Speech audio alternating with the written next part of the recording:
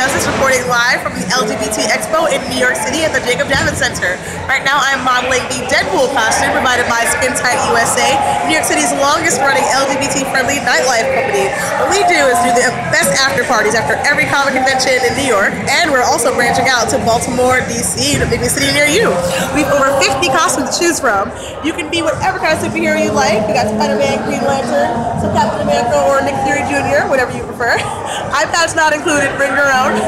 We're working with LGBTHQ, which is a gay hub for all things gay at Comic-Con. We provide a passport so you can read and find out where all the gay creators, comic book writers, artists, panelists, cosplayers, creators are going to be at Comic-Con, and you can find your people. That's what it's all about, connecting with others at a convention.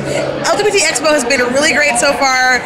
It's just been so inclusive, so amazing. Like, I've gotten to meet people from all walks of life at this convention. It's been the best. I had a great time. I hope I see you guys here next year.